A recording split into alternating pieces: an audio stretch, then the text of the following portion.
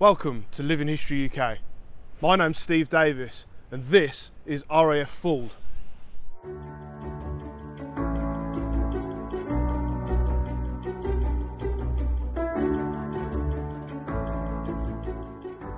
At the outbreak of war in 1939, British High Command very quickly realised it needed somewhere to store all its munitions for the war ahead. And that's where Raf Fauld came into being.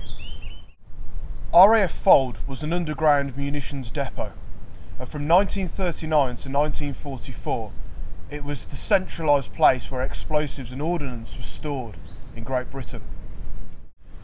Numerous types of explosives were stored at Raf Fauld, including high explosives, incendiary devices and numerous shells. Above all, the munitions stored here were destined for use by the Royal Air Force, and they would have supplied nearby bomber bases such as RAF Taton Hill. At 11:11 AM on the 27th of November 1944, the largest non-nuclear explosion of both World Wars took place right here at Raf Fauld.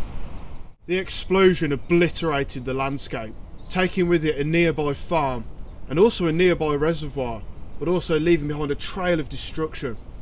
Over 70 lives were lost, and 18 of those have no known grave, and they still lie somewhere within the crater.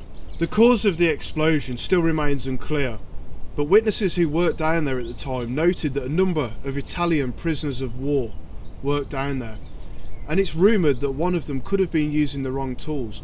Instead of using a wooden baton to remove the detonator, it's rumoured that a brass chisel was used instead, which might have triggered the explosion. After the accident, the site was still being used by the RAF right up to 1966, and following France's withdrawal from NATO, the US decided to store a number of ammunition and munitions here from 1967 to 1973. Some urban explorers have ventured underground to what remains of the site, and scars of the depot still litter the landscape today, such as this ventilation tower. In 1990, a memorial stone was finally placed here to commemorate those who lost their lives in 1944. The explosion decimated the landscape here, and its after effects are still felt nearly 90 years on. The Cock Inn, a nearby pub, was damaged during the explosion, and over 200 cattle were also killed in a nearby vicinity of Raf Fauld. Their name shall live forevermore.